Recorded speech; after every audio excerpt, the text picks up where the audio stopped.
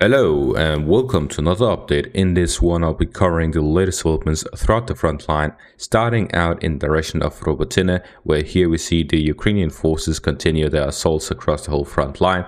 In the direction of Verbove, we see continuous Ukrainian infantry assaults by the trenches here to the west of Verbove. If we open the positions map mode, we see that the Ukrainian forces are contesting the initial trenches here to the west of Verbove. The Russian forces still hold control over most of it. However, the Ukrainian forces are now contesting the western parts of it, the outskirts of the trenches.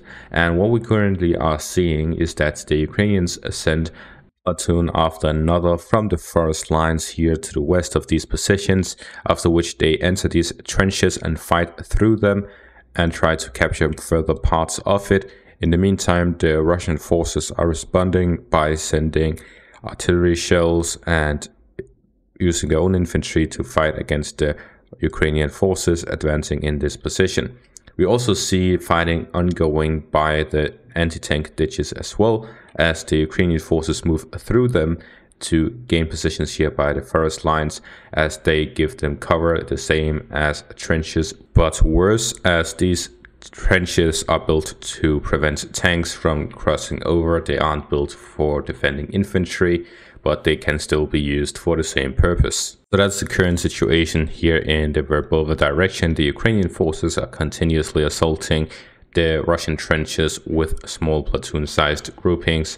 There are some videos showing some footage from these soldiers fighting through, but it's not suitable for YouTube, so therefore I do not have them.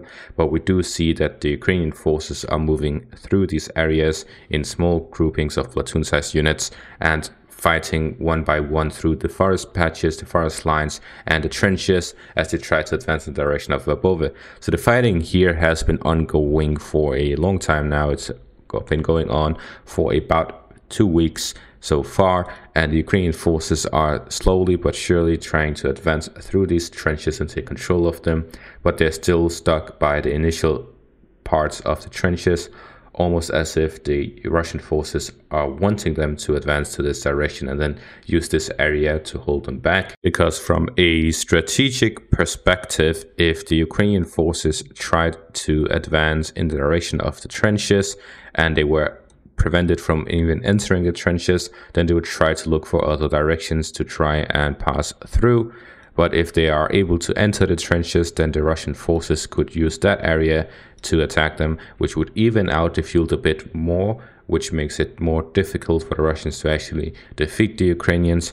However, if they are preparing these positions to ambush the Ukrainian forces, then they will still have the advantage. And because the Ukrainian forces are able to actually enter the trenches, then they may get more confident that they were able to advance in this direction, and therefore they'll send more units. The idea here is that this area in between the two trenches that aren't the same in other parts of the front, we see that the anti-tank ditches and the trenches are right next to each other with barely any space in between, but here there's a significant distance between the trenches and the anti-tank ditches. So this area is most likely created to be some sort of zone where they decide to destroy the Ukrainian forces trying to advance. So they bait in the Ukrainian forces across the anti-tank ditch, and then they start their fires after the Ukrainian forces have passed through. And that is what we're currently seeing, with the Ukrainian forces trying to fight through the anti-tank ditch for approximately 2 weeks, but so far have been unable to advance. And by that, of course, they have managed to advance, but at a very limited scale where they haven't captured any of the trenches yet. They're fighting over it, despite having crossed it for 2 weeks. And this is why I refuse to call it a breakthrough. It would have been a breakthrough if the Ukrainian forces managed to go through the trenches and cut off Verbove from the southern direction. Then that would be a breakthrough.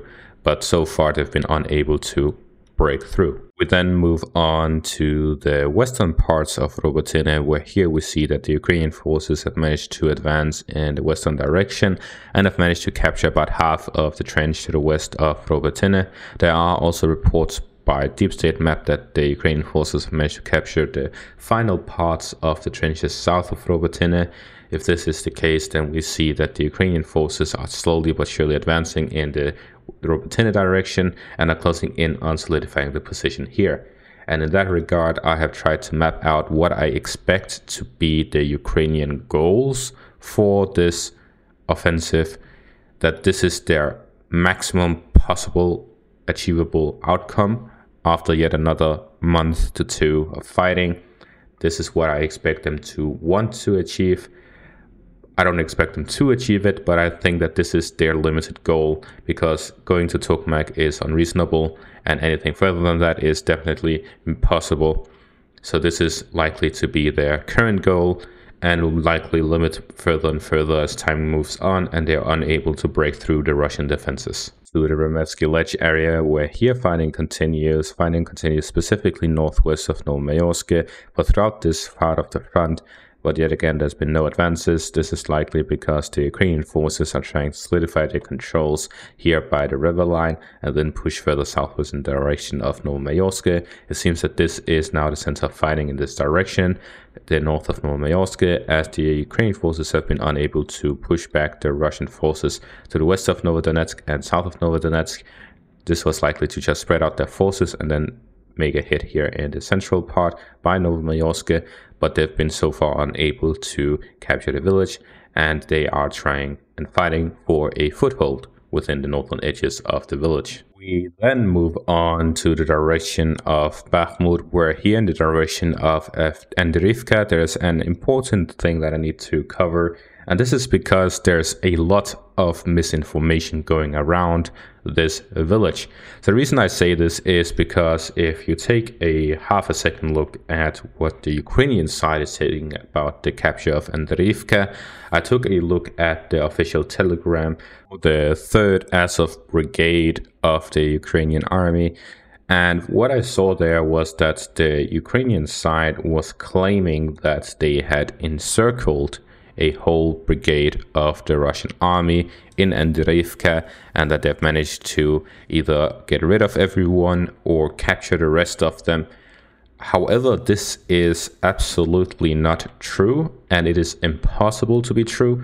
Usually I'd say what the soldiers at the front are saying and take that at face value, but in my analysis of the reliability of sources, a very important factor to count in is it logical? Is it reasonable what they're saying? I always factor that in whenever I take these reports and make a look at it to see the reliability of that report. And this report is unreliable because it is factually not true. And the reason for that is, if we take a look at Andreyivka, this village had a pre-war population of about 70 people. Where exactly is the Russian army going to concentrate 3,000 to 3,500 or even 4,000 people in this village? That is completely unreasonable. Even if we say that it is this general direction, the Ukrainian forces do not have control over this general direction. There are some gray zones here by the forest patches, but that's about it. The Russian brigade would be spread around not just this area right here by Andreyivka, but most likely between the heights here to the north and all the way down south to Zelenopilya, as well as heights in the back where they have some armored vehicles, tanks, infantry fighting vehicles, and artillery and so on. So if the Ukrainian forces want to claim that they have completely obliterated a Russian brigade, then they have to try harder than this, because this is not even close to even being a reality. At most, the Russians would have a company or two in this area. And if that happened, this is still not even true, because based on reports from reliable sources, from Syriac Maps and other sources, even Deep State Map, they reported that the village itself became a gray zone. The Russian forces withdrew from it 2 positions here in the forest lines, 2 positions here in behind the railways. So there was essentially no Russian forces within the village, and then the Ukrainians captured it and claimed that they have destroyed a whole Russian brigade. I don't even know how they make this stuff up. And that is when I realized why people were calling me pro-Russian. It's not because they think that I'm lying. It's because they believe this kind of stuff, and they look at what the pro-Ukrainian sources are saying, because this is literally a Ukrainian brigade claiming this. So this is, according to them, official sources, reliable sources. And theoretically, this should be a reliable source. But this is utter bullshit. And if they hear this, usually, whenever the Ukrainians advance, they take no casualties and they wipe out a Russian brigade, then whatever truth I come with sounds like bullshit. Because if I constantly say that the Ukrainians are slowly advancing with casualties, and they hear that the Ukrainians are fastly advancing, taking huge casualties on the Russian side and almost no casualties on the Ukrainian side, then what I sounds deranged. So the whole situation is that the pro-Ukrainian side is simply fed with so much bullshit that when they hear truth, that sounds weird. I'm not saying that the Russian side is honest at all times, but I usually never take these reports of casualties and so on at face value because everyone lies about them. The Russian side lies about them and the Ukrainian side lies about them. And the Russian side also claims that they sometimes wipe out brigades and so on, but I never include that in my reports. What I just say is that realistically, if you have to walk through a large field filled with mines while under artillery fire, you're likely to take more casualties than the other side who is on defensive positions, has superior firepower, and so on. So logically thinking, it would make sense that the Ukrainians would take more casualties than the Russians in this scenario.